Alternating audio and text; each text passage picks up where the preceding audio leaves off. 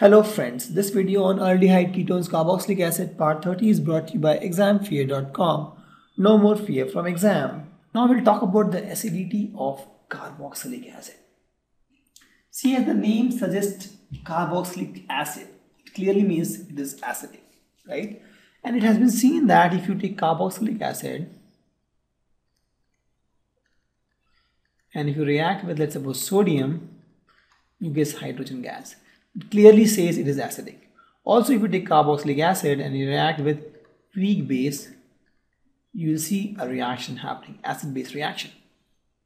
For example, I have a carboxylic acid react with sodium. This gives RCOO minus Na plus and H2. This is what the reaction is. Or let's suppose my carboxylic acid reacts with a weak base NaSO3, you see still reaction happening. Plus H2 and carbon dioxide will come out. So if you compare, this is my reactant and this is my product.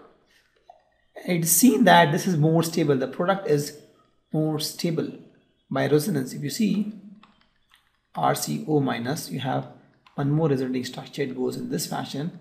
This becomes this.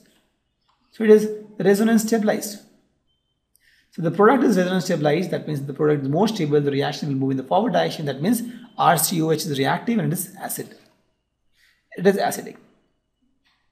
Correct. So the equilibrium reaction, if you want, will be like this. RCOH gives RCOO minus and H plus.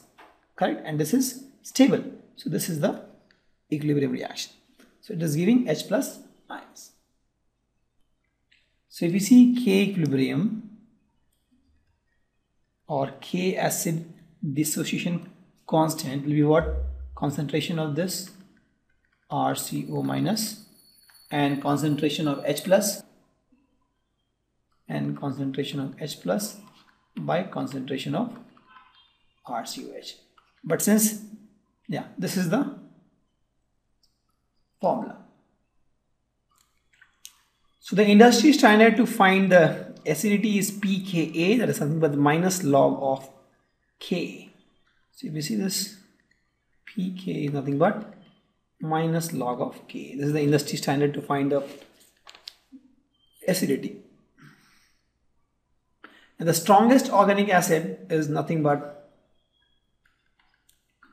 trifluoroacetic acid, and this has pK of 0.23. Correct. So if you compare this with, let's suppose, HCl, it has a pK of -7. So -7 is maximum acidic and +7 is max basic, I can say. So this is the range. So if you see benzoic acid, it has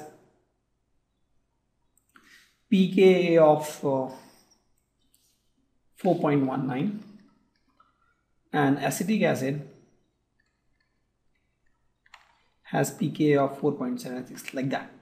But the strongest acid is trifluoroacetic acid. It has the pKa of 0.23. HCl is the strongest acid, and for that it's an inorganic acid. It has a pKa of -7.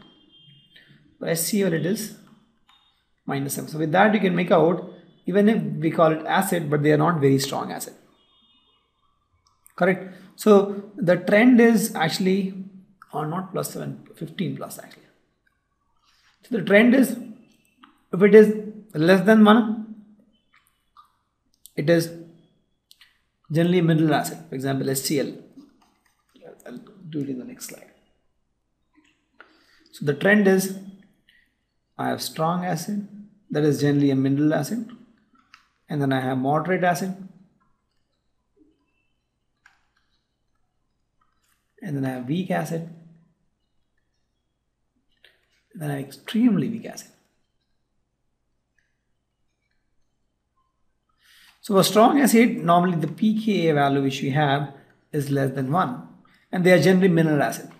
For example, HCl, they are generally mineral acid. The moderate acids between 1 and 5, weak acids 5 and 15, and extremely weak is more than 15. That is the range, right? And if you see, my carboxylic acid is in this range. It's a moderate acid, right? So you know that carboxylic acids are weaker than mineral acid, but they are stronger than alcohol. This alcohol and phenol, if you see, they lie in this range. Weak acid. So carboxylic acids are the moderate acid. They are weaker than the mineral acid, for example, HCl, right? But they are stronger than alcohols and phenols. So let's compare alcohol and phenols. So if you see the acidity, my carboxylic acid is most acidic if you compare alcohols, phenols and carboxylic acid, and then comes phenols, and then come alcohols. This is why, because see this RCOH, if you see,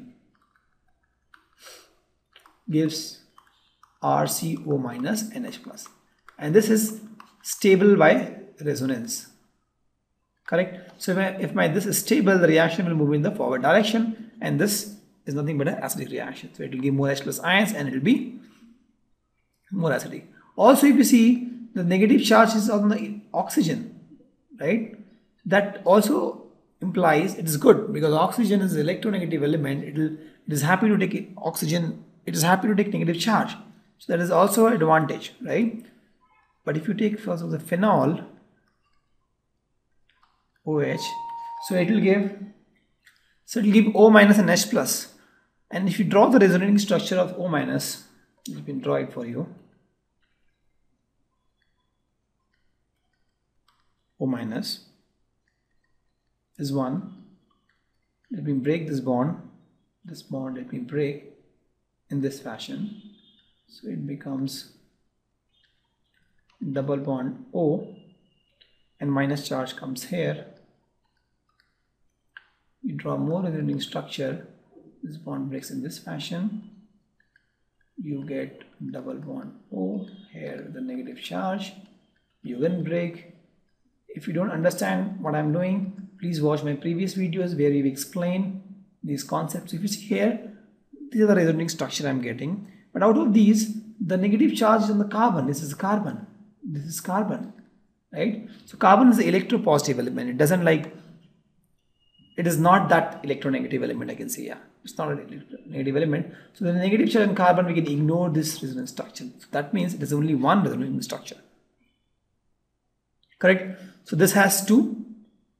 If you want, I can draw it for you, RCO minus. This is 1. And the other time, negative charge comes on this carbon. So it has 2 resonating structure. It has 1 which is we want. And if you take alcohol, there is no resonance. Correct?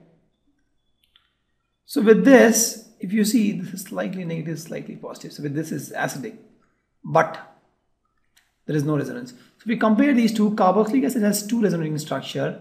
Phenol has 1 which is valid, 1 valid resonating structure, and alcohol doesn't have any resonating structure. So with this, we can conclude that carboxylic acid is more acidic than phenol, and phenol is more acidic than alcohol.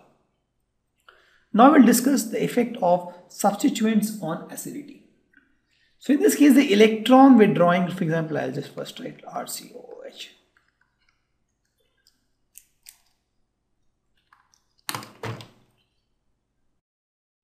Now let's discuss the effect of substituents on the carboxylic group. What I'm saying is you have RCOO minus or RCOH. What is the effect of this? If it is nitro group, or if it's a alkyl group, it is a phenyl, it is a chlorine, what impact it makes? So clearly you can see that, see if this has to be more stable, right? For RCOOH, to break into RCO minus and H plus. More stable it has to be. Correct. So now if you see the resolving structure of this is 1 and this is 1. So if you merge these two, what you get is something like this. Right, this is 1 and this is a partial negative charge here. Correct, this is the structure. Now, if the electron withdrawing group, if you see, if there is the group which withdraws electron, that will do what? That will increase the acidic strength. Correct. And the one which gives electron will decrease the acidic strength. See, why I am telling is, if it has a negative charge, if there is someone to pull electron from here, right, the negative charge will become less. Right, so we have seen that this is a product. Please understand, this is a product. This is not a reactant I'm talking about. So more stable is this compound, more acidic is the carboxylic acid I'm talking about. So since there is a negative charge here, if I have someone to attract or to take out the extra electrons, because the neutral compounds are more stable, you know that, right? So if somebody, and there should not be one charge center for a compound to be stable. So if there is someone who can take out the electron or take some electron from these carbon or this oxygen, the compound will be more stable, right? So if you have electron withdrawing group, that will electron withdrawing group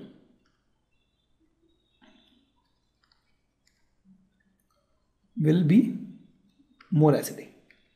Why? As RCO minus will be more stable. Hope you understand this. See, if RCO minus is the product, it has to be more stable for this to be more acidic, because if it is more stable, you'll form more of these. That means this is more acidic. And RCO minus, if you see, it's something like this resolving structure. So if this has a negative charge, there is somebody to take out the extra electrons from this side, it will become more stable. So electron withdrawing group will make it more acidic, right? Because it will make this RCO minus more stable. The RCOH will be more acidic. And the reverse is true for electron releasing group. If there is someone who is releasing electron,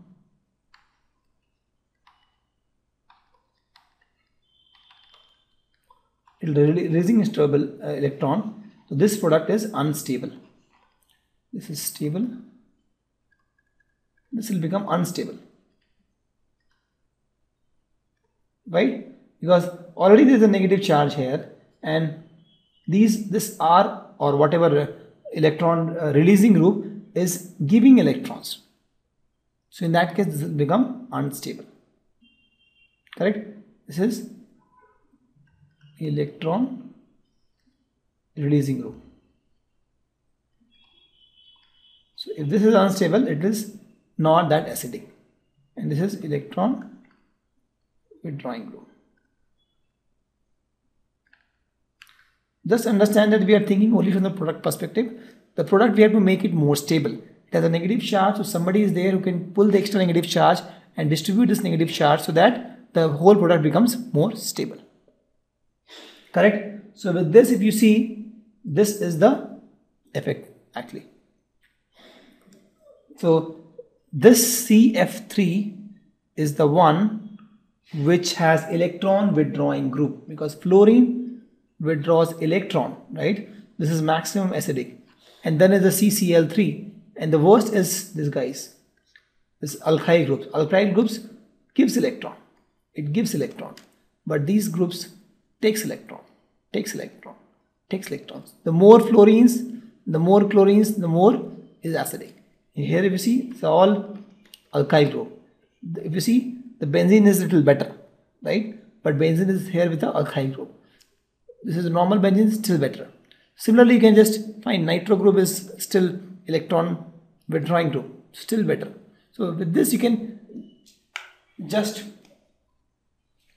if you are given 5 or 6 compounds, then you can order it. Which one is more acidic, right? The one which has electron withdrawing group attached to it is more acidic. Correct? So if you see the acidity, CF3 is maximum electron withdrawing group, and then I think it's CCl3, and maybe nitro group is also electron withdrawing group. CN is also electron withdrawing group, right? Fluorine is also electron withdrawing group. Chlorine also electron withdrawing group. Bromine is also electron withdrawing group. Iodine also electron withdrawing group. Phenol is also electron withdrawing group, and this R is electron releasing group. This is the strength. This is the maximum electron withdrawing group. So you have to remember the order of electron withdrawing group, and then we can easily find the strength of a carboxylic acid.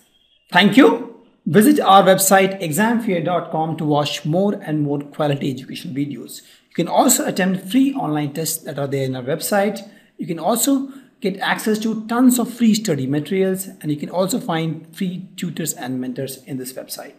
Thanks a lot for watching.